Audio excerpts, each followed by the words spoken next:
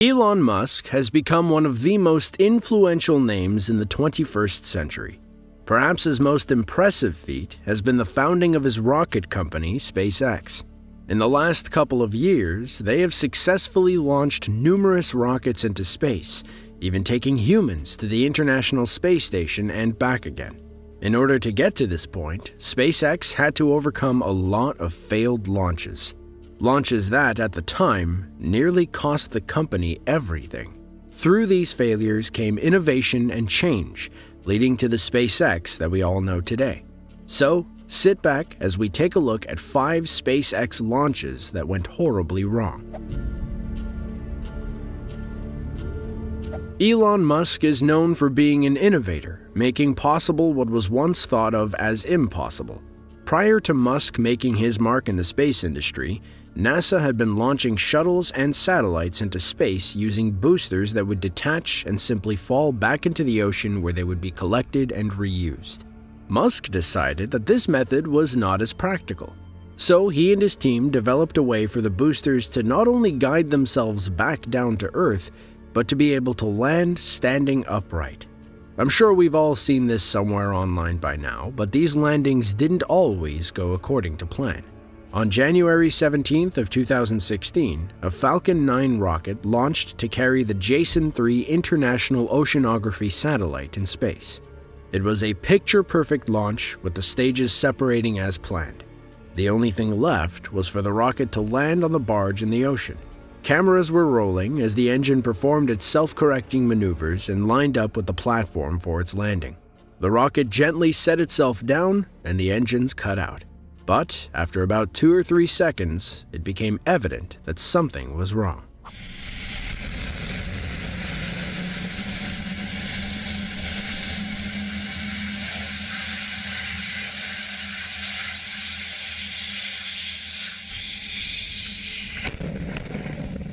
After the rocket touched down and the landing arms made contact with the platform, one of the arms didn't fully lock into place. The weight of the rocket was too much and it fell over, resulting in an incredible explosion on impact. No one was on board the barge, so no injuries happened as a result.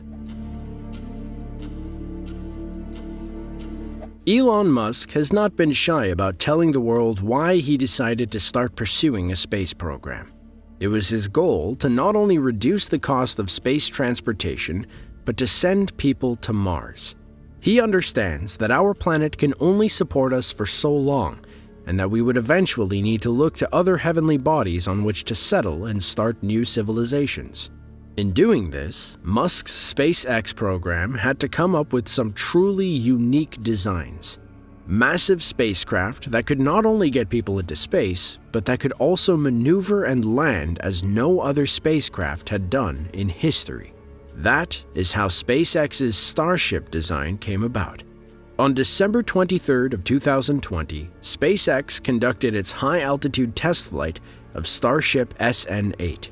During this test, the 12-story-tall craft launched to an altitude of about 12.5 kilometers by way of its 3 Raptor engines. Once it reached its pinnacle, the engines shut off and the Starship fell horizontally back towards the Earth in a controlled belly flop position headed towards its launch pad. Just before touching down, the Starship fired a booster to flip it vertically so that it could land upright. The quick descent was a bit too much, and the rocket landed too hard, resulting in a brilliant fireball.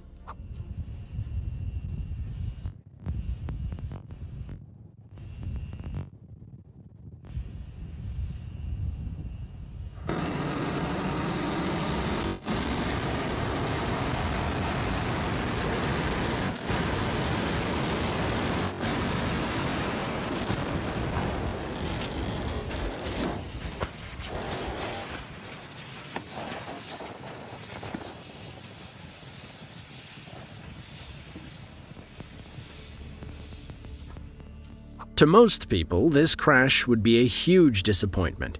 But Elon Musk isn't most people. He was actually pleased with how the test went, even going so far as to say that he actually expected the craft to crash.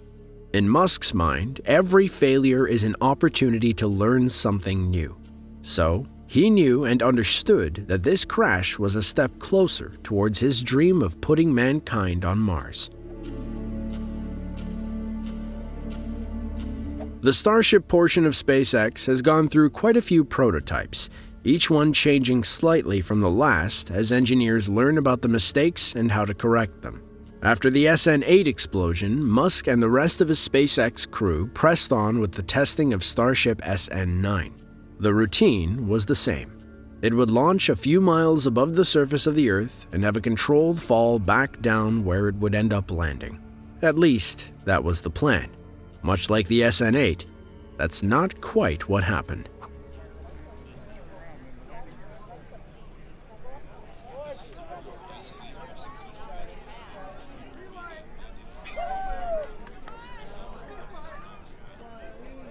That is crazy.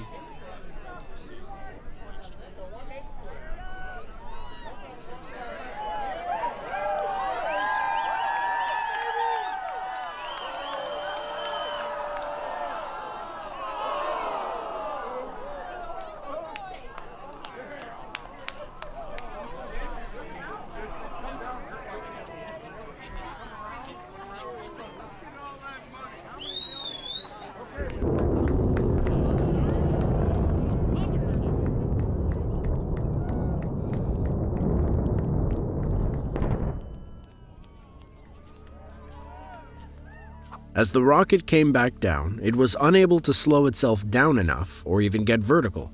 The cause for this is assumed to be a failure of one of the 3 engines on board.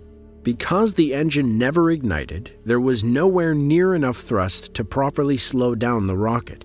SpaceX took this information and used it to enhance future tests, finally leading to a successful launch and landing of SN15. With Musk's ultimate goal being to send people into space, it is obviously imperative that there should be a great number of tests done. We've all seen the Challenger explosion and what can happen should the slightest thing go wrong during launch.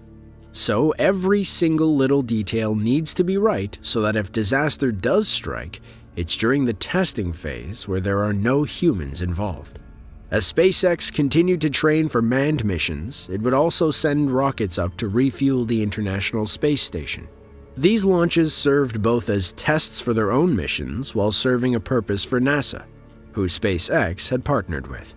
On June 28, 2015, SpaceX CRS7 launched from Cape Canaveral, Florida on a mission to bring supplies up to the space station.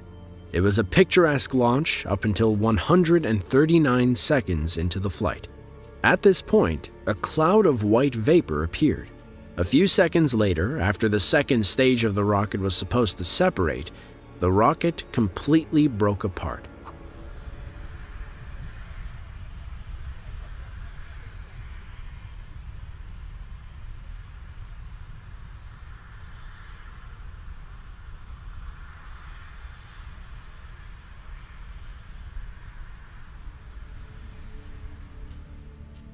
It was determined that a strut that was supposed to keep high-pressure helium and liquid oxygen separated failed.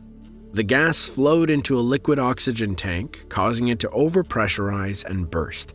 Independent NASA investigations also found that the strut was not made of aerospace-grade material as was recommended, which could have ultimately played a part in the failure. Early on in the life of SpaceX, tests were done on a number of different rockets.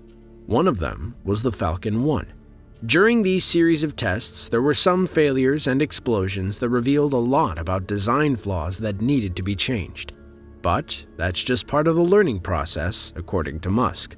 This video brings us to August 2, 2008, and the third test of the Falcon 1 rocket.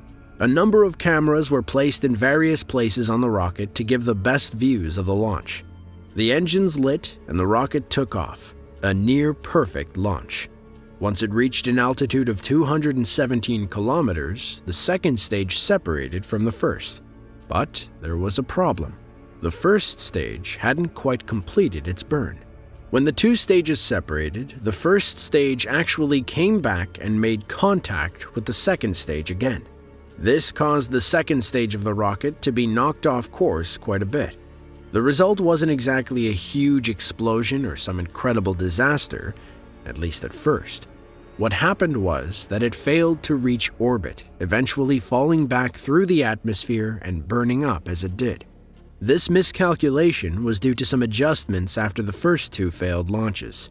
While these other adjustments were made, the burn time of the first stage remained unchanged, a simple mistake that led to the destruction of the rocket. Regardless of the program's past failures, SpaceX has proven to be one of the most innovative and industry-leading space programs in the history of the world. It'll be very interesting to see which direction they take us in next. To see more videos of ours just like this one, be sure to click the link on screen now. With that, thanks for watching, and be sure to tune in next time.